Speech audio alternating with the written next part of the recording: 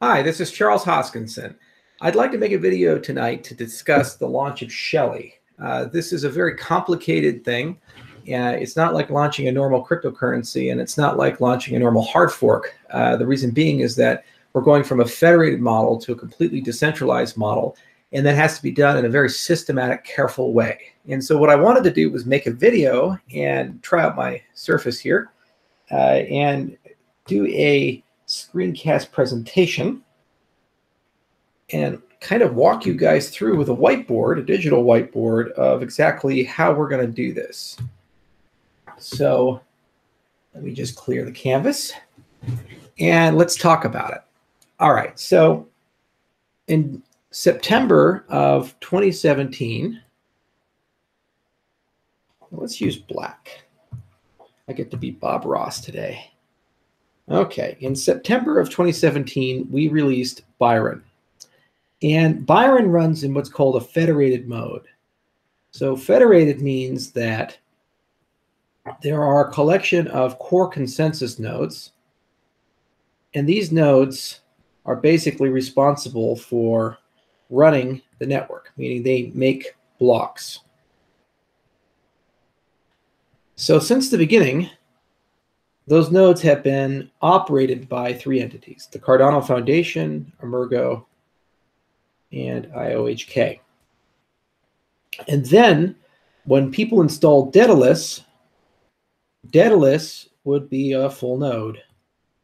So it would have a full history of the blockchain and also all the ability to validate the history. So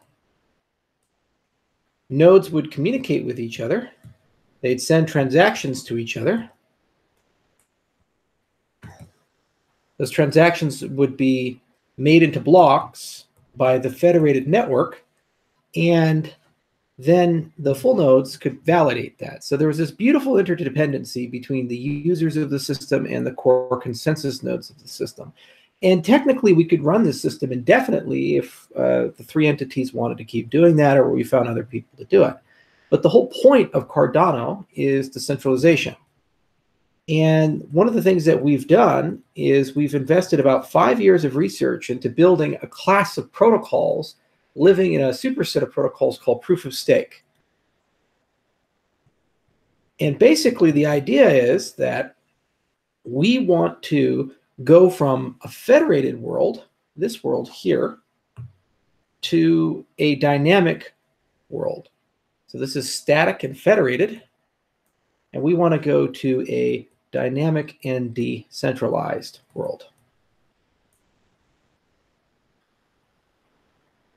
Okay, so we had to figure out, how do we go from the Byron design, this is Byron, to the Shelley design, where we have a dynamic and decentralized consensus algorithm. Okay, so the first step in that was just seeing if we could actually get a group of people who would be willing to run Cardano outside of that federated set. And that was the point of the incentivized testnet, and that was launched in December of 2019. And basically, the ITN really is its own cryptocurrency. It's peer-to-peer, it has stake pools, it has delegation. It's a full version of Shelley, in a sense. The difference is, though, it doesn't have the Byron history. And so the idea of the ITN was to get data on some parameters. In particular, we were looking at things like how much ADA is staked. And I think we're approximately around 12 billion here, which I think is around 40% of the total supply. And then we were also looking at things like how many stake pools,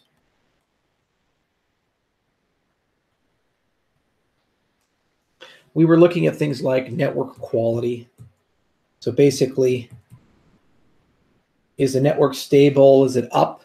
When people here are trying to send transactions, are they posting and validating quickly?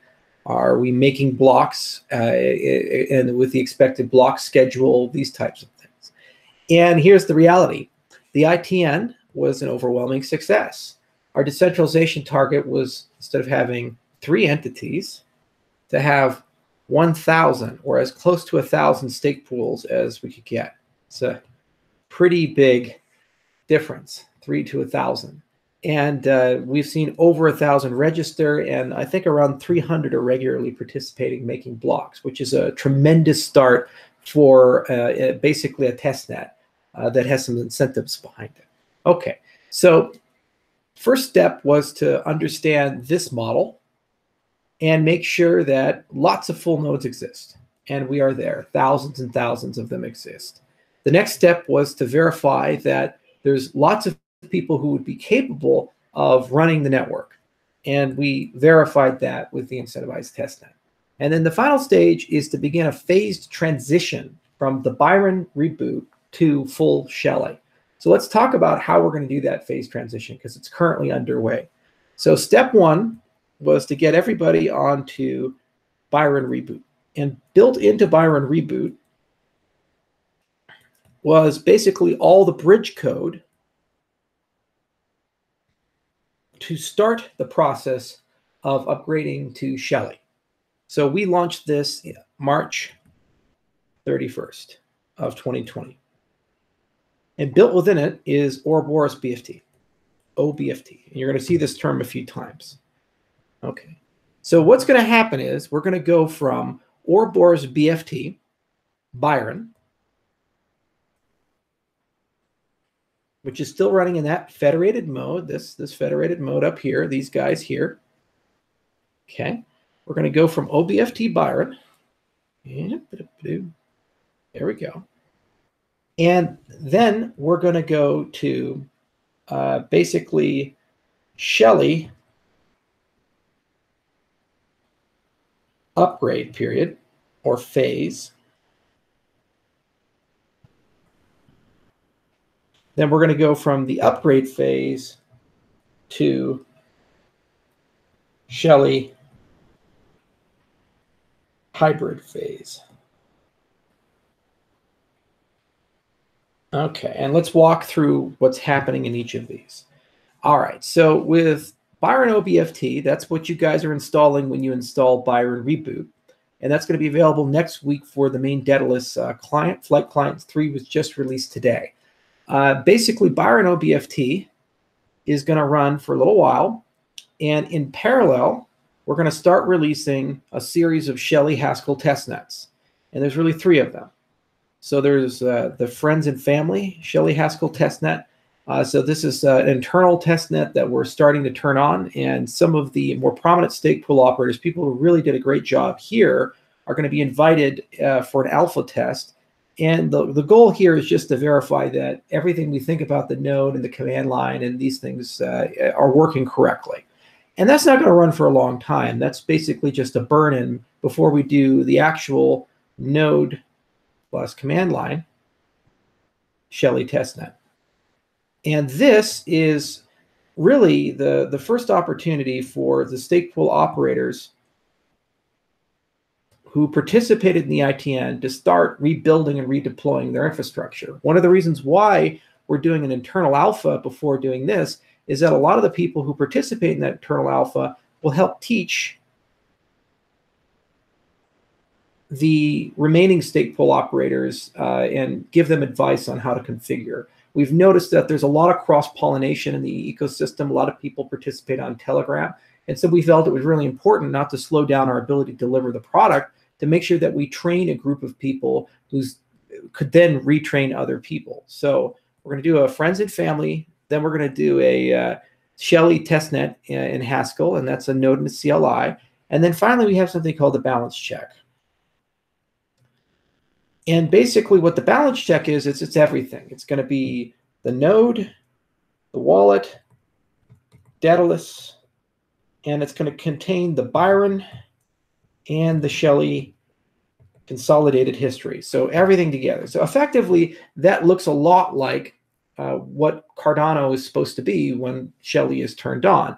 And the primary validation of this is going to be that the ITN rewards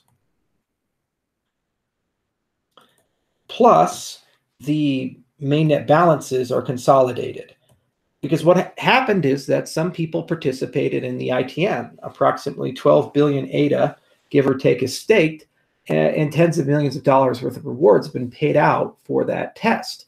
So those have to be consolidated with the existing and remaining mainnet balances. And so that's what the balance check is all about. When the balance check is done, this also is going to be end of life for ITN. So the ITN will be shut off, at least our part of it. It's already decentralized enough if it wanted to run for longer, because it's practically a cryptocurrency in itself. But anyway, no more rewards will be honored at that point. That consolidation is going to happen after we've reached end of life. So balance check will be the last Haskell testnet. And basically the point there is to make sure on the consumer side that all the rewards are consolidated. And also this is going to be where the exchanges will be given a full listing experience. So basically that means that all the libraries and all the things that we've been planning for Adrestia will be done, ready to go. And if they integrate against this, then they get some certainty that when the time comes for Shelley mainnet, that all their integrations will not be broken. They'll be forward compatible from that date. Okay, so after the balance check runs for just a little bit, then what's going to occur is we're going to enter the Shelley upgrade phase. So what that means is that if you go to the Cardano wallet websites and Cardano.org and all these other places, and those are being rewritten in anticipation of the launch of Shelley or Daedalus Wallet, and then other providers, for example, providers like Yoroi,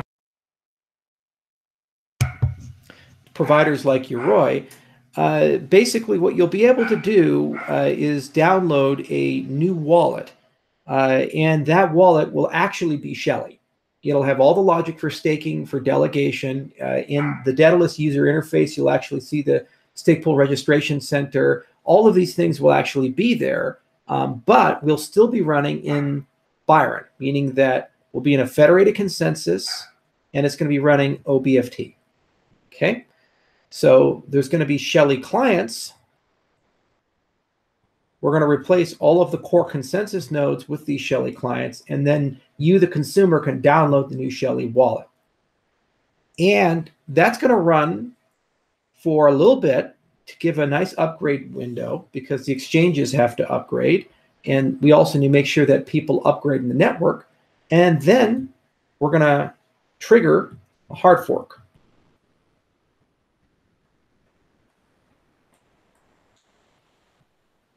And once that hard fork is triggered, all the Byron relays are shut off, and that means that no Byron code is going to run anymore. Byron's done.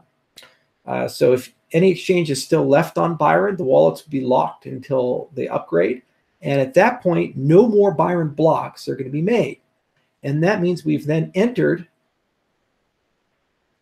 the Shelley hybrid phase.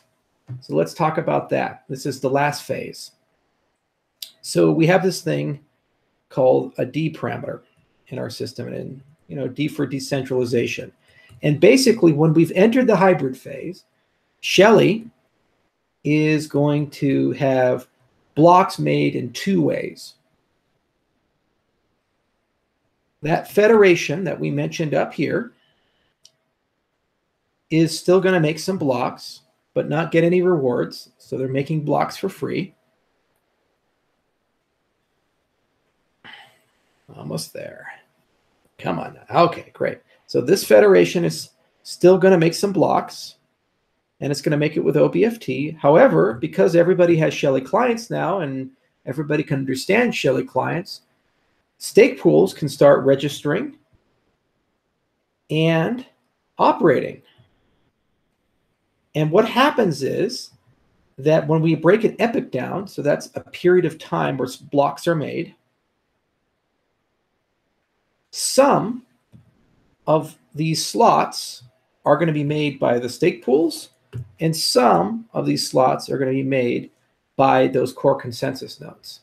And that's controlled by that D parameter, and it's ranging from 0 to 1. So in the beginning, it starts at 1, which means 100% of them are made by the core nodes. Then, epoch by epoch, what will happen is D will gradually decrement.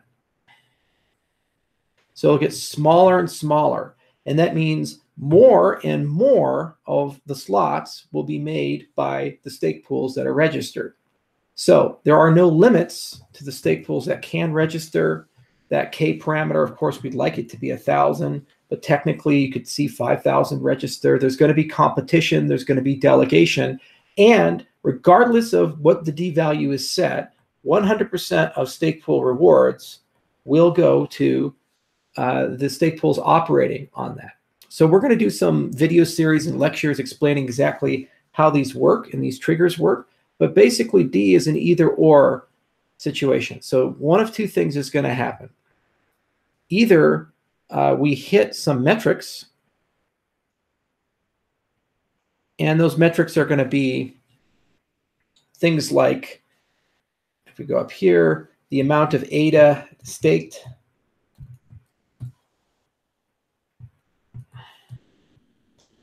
metrics like network quality and other things that we were measuring with the incentivized testnet. And if we hit a collection of metrics that we feel really good about, we say, okay, it's so decentralized, we can just shut this off completely and let 100% of every epoch be made by the stake pools, or some amount of time,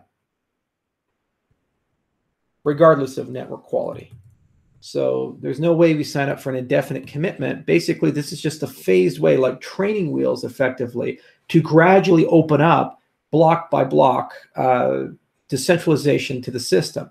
And it's a control valve because while we can move D down, we technically can also move D up in the event of some catastrophic event, a bug, or that the network parameters don't look like what they're going to look like. So giving some numbers, epochs are going to range between 4 to 5 days. We're still working out the final parameterization of how long we want to do an epoch because of Preos works a little differently.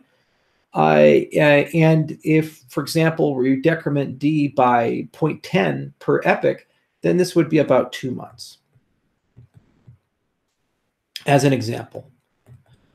Or we could do it faster, like 0.2 every epoch, and then it would be half the time. It would be about 20 days. So this is a nice control mechanism that will allow us during the hybrid phase to make both OBFT blocks as well as blocks made with Ouroboros-Prous.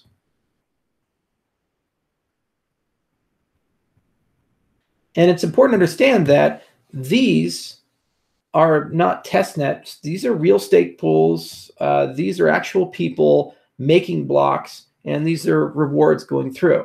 So the whole point of this system is to make sure that we can responsibly retire this federation here, and it doesn't result in a catastrophic issue to the network. So people have confidence that availability will always be there, and we have a high uptime.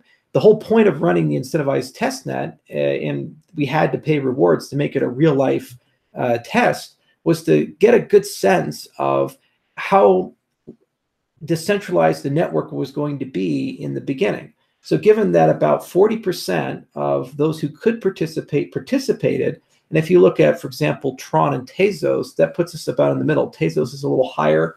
I think they're over 60%. And in Tron, I think they're sitting somewhere around 20–30% participation. So given this is a test net, we sit between two main nets, that's a pretty good number. So there's a great indication that from day one, there's going to be a very large set of people willing, capable, and ready. And given our phased approach, where we're going to have these 3 events that give people plenty of time to be able to upgrade. And by the way, these won't run for months. They're the situation where they're going to run for weeks each.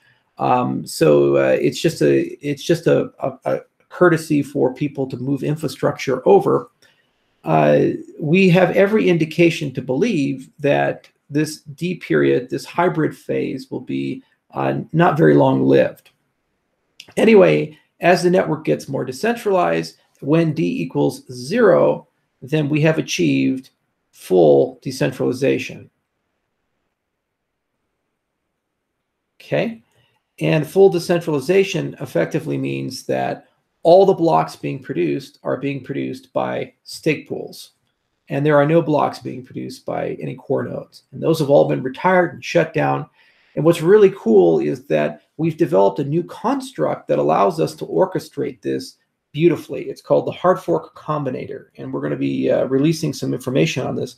This is another innovation that we created for Cardano that allows us to gracefully hard fork from one consensus system to another and actually be able to live with a dual consensus system with still strong security guarantees and no loss of availability or performance.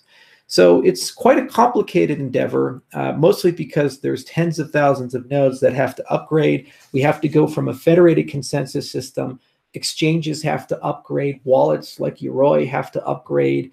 And we also have to make provisions for these operators to basically migrate over, get prepared and ready to go. And then we also have to build a lot of infrastructure and turn a lot of infrastructure on, like, for example, the Explorer infrastructure.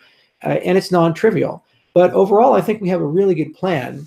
And we have a lot of evidence that that plan is going to work correctly. So one of the advantages of this design is that we've been able to actually test and verify this design through simulations and formal methods. So we've already run a lot of simulations about these switchovers when we go from an OBFT mode to Preos, showing that those boundaries are okay. And we've been able to really think carefully about this hard fork combinator design. And we've been able to really think carefully about how we're going to handle the decrementing of that decentralization metric. So we have a very graceful entry into Shelley. There's nothing worse when you build infrastructure and then you have a jarring sunning requirement for upgrading, and it kind of breaks everything. And we didn't want to have that happen. We wanted to have a situation where we could gracefully upgrade everybody. And this is going to achieve that, I think, with a high degree of probability. We're going to release a lot of content about it. Cardano.org is going to be completely redesigned. It's already underway. There's a lot of designers from McCann and IOHK, Emergo, and the foundation working together on giving advice about how that content needs to look. We're also doing a reskinning redesign of a lot of our GUI assets. So in the coming months, you're going to see all these things trickle out. And Cardano.org is going to be released, the new website, commensurate with the release of Shelley. And when I say Shelley, the Shelley upgrade phase. So you're going to ask, what do you have to do as a consumer? If you're just a user of Daedalus and you want to stake, then the only thing you're going to have to do is when the Shelley upgrade phase begins, just simply go to Daedalus wallet, download the new version of Daedalus like you did the Byron reboot, install that, and you'll just wait. And then basically when the hybrid phase begins, all the grayed out sections for the stake pool interface will be turned on, and you can rotate your wallet from a Byron wallet to a Shelley wallet. There's going to be a new address format during that time period. It's called BEC32. It's a great format. It looks very different. It's about half the size of the current addresses that we have. And it's got a lot of cool bells and whistles built into it. So you'll rotate your wallet when the hard fork begins. At that point, you can stake to anybody you want. If you're a stake pool operator, you'll get involved. If you're not in that inner group right here to help us kind of alpha test a few things, you'll get involved here in the first Shelley Haskell testnet. And that's coming very soon. And basically at that point, you'll have a node and a CLI. And the idea there is for you to just get used to creating a stake pool, running a stake pool, communicating with other stake pools, et cetera, et cetera. So basically taking all of that infrastructure for a ride.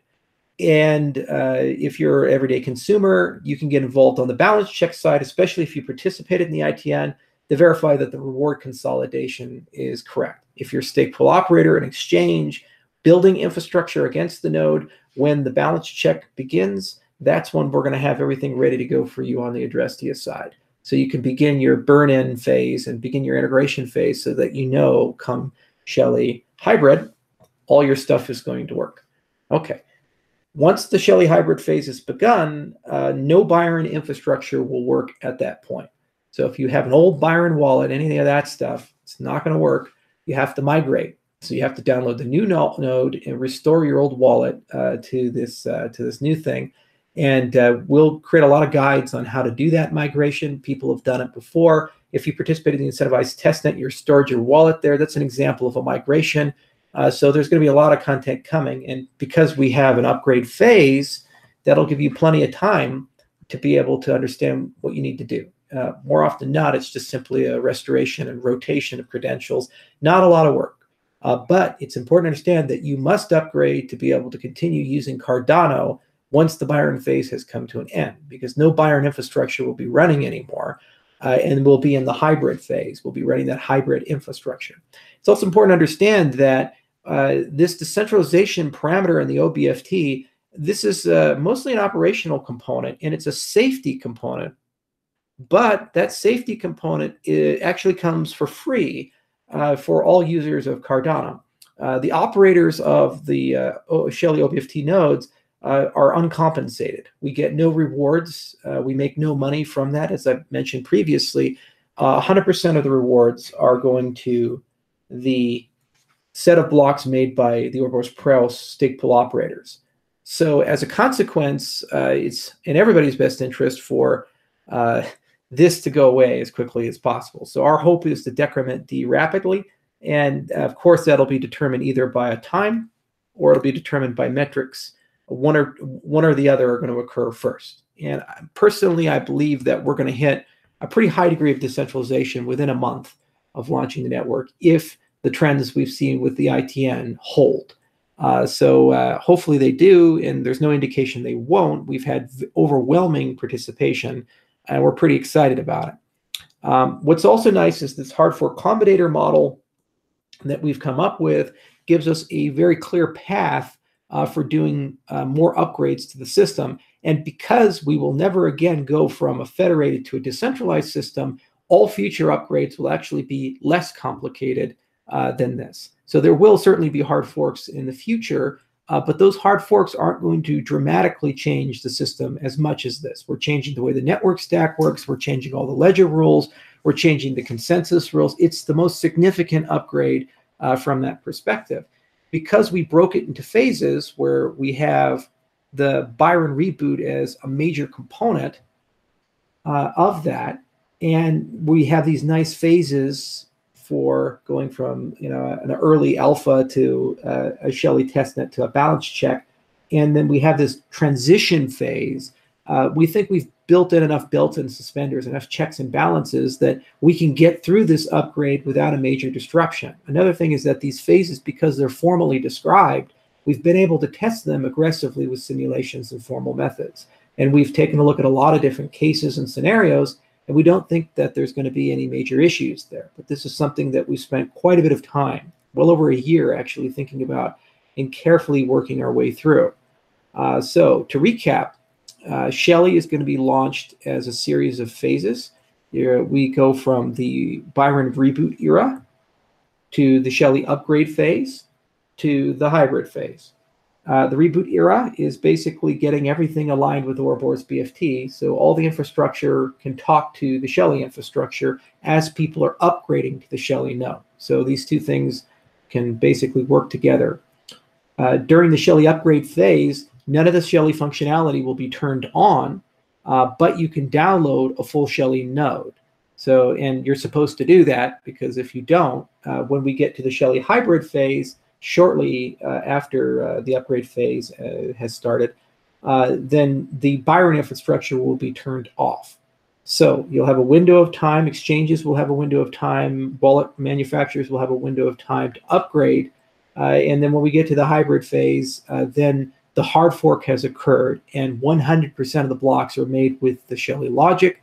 Delegation's been turned on, stake pool registration's been turned on, and actually an increasing amount of the actual network is being manufactured, made, advanced by the stake pools themselves, not by the BFT nodes. And then we have this nice little control mechanism, this D parameter, the D phase, that basically decrements epoch by epoch, starts at 100%, and it goes down to 0.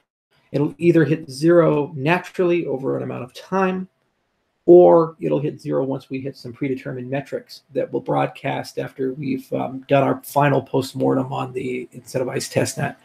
So after that occurs, we've entered the fully decentralized Shelley phase, and that means that Cardano is being completely operated by a as we stated in the very beginning of all of this, a dynamic and decentralized consensus algorithm.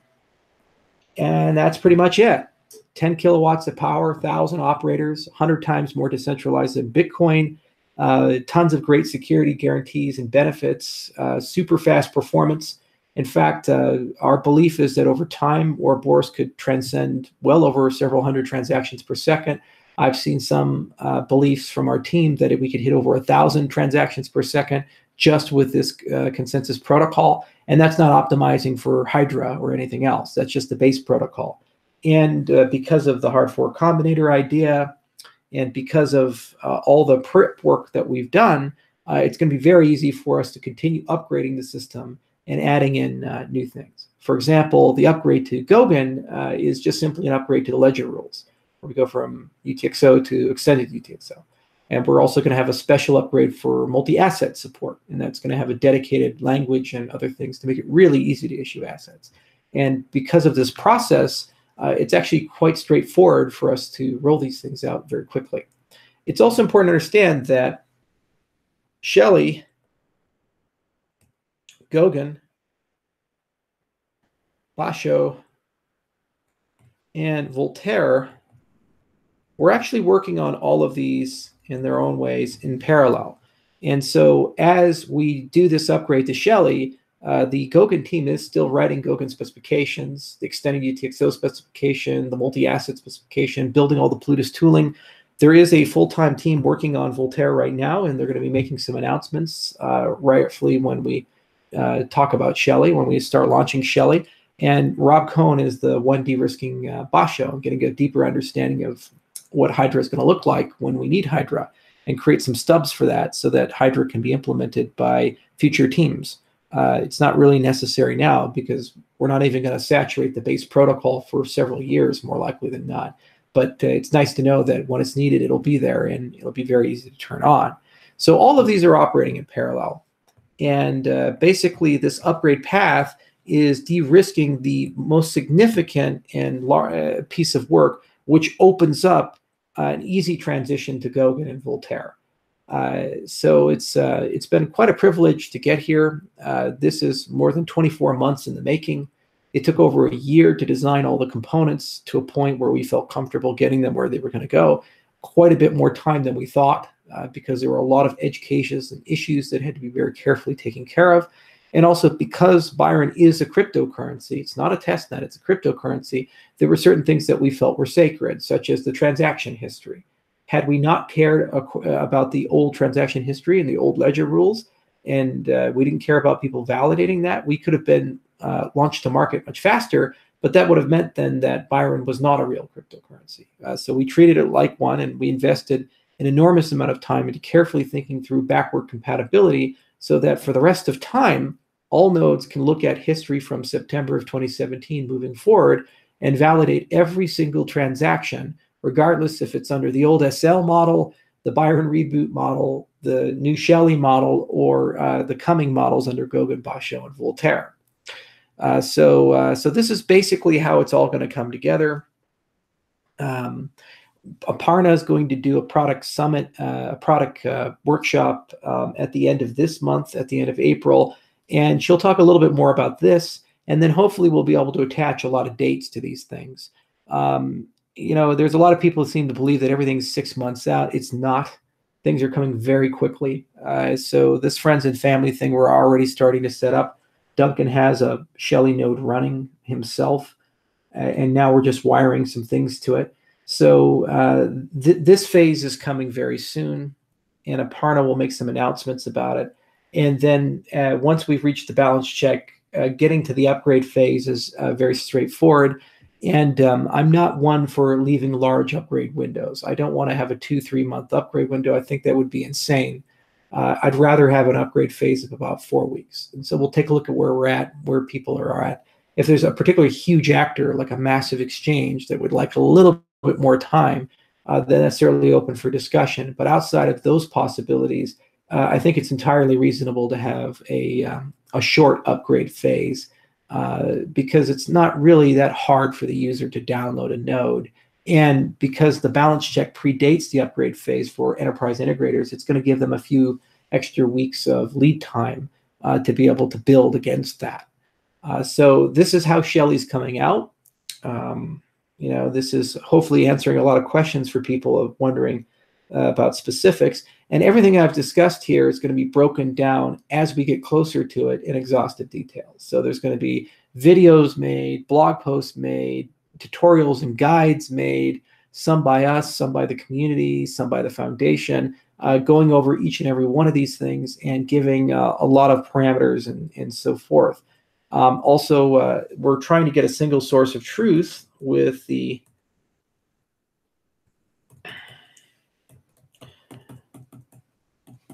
Cardano.org refresh. So our hope is once that's ready to go, you just have to go to one website, and no matter what you're looking for, whether you're an operator, you're in the governance side, the developer, or you just want to install a wallet, you have a place to go, and it'll be a one-stop shop, and it'll be very well organized. And we're also rewriting Cardano docs at the moment. So all the documentation will be redone as we enter in the Shelley upgrade phase, so that people can use that documentation where they see fit to build their infrastructure. So this is how Shelley's going to work. It's an enormous amount of work on our side. Almost all of it's already done. To get to this phase, we had to write about 1 million lines of code across all the teams. And as I mentioned, about 2 years of development effort went into getting to this point. This is also a great way for any cryptocurrency to go from a federated model to a decentralized model. For example, you could replace up here Cardano with Ripple. So if XRP wanted to go from their federated consensus to a different consensus model, this would be a functional way to do that. Ethereum is going to be a little different because they're going from a proof of work-based system to a proof of stake-based system. But had they been federated, you could actually move the system from the existing system to this. So it's really exciting that we've been able to innovate a lot during this. And what's really cool is that we've been moving in an evidence-based way throughout this entire process. So the ITN, for example, gave us an enormous amount of data on basically what those metrics should look like for how we can lower D from 1 to 0, and also gave us a good sense of the overall level of participation in the network. We were expecting maybe 10 to 20%, given the nature of it being a test net. The fact that we got 4 times more than the low end is pretty amazing, and especially given that the incentivized testnet had a lot of issues in the very beginning. So that's a super impressive thing, and it's a super exciting thing to see that go through. You know, another thing is that the Byron reboot, the ability we've had to navigate that code base and quickly change things, add things in just such a graceful way is a good indicator of the overall code quality that we're entering Shelley into. So Shelley really doesn't feel like an alpha product that's going to require months and months of debugging and tuning to get to a point where it's usable. It really does feel like a production system as we pull these components together. And it's just a testimony to the processes that we followed. So they were front-loaded with a lot of work, but now we're starting to actually see the dividends on the back end. And there's so much complexity when you start thinking about the hard forks and things like that that have to be done. And then there's always these questions of, well, what could go wrong? And the fact that we can run simulations and use formal methods to verify that things can't go wrong, or there's a low probability of something going wrong, and also talk around these events is something that is unique to Cardano. And it just shows you the magic of what we've done. So it's taken a long time to get here. It's been a hell of a ride. It's been exhausting, but I'm glad we're here now, and I'm glad that the community's with us. And you guys have some work to do. So look for the product workshop at the end of the month.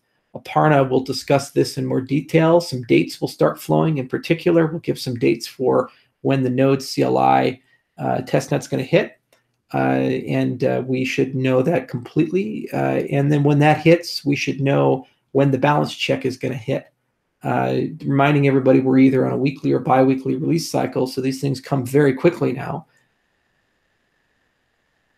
And highly recommend that you guys check your wallets out and make sure that your ITN rewards and mainnet rewards are consolidated together, and that the balance you expect is the balance that's in that state, because that's the last opportunity to raise a red flag and say there's some issue there.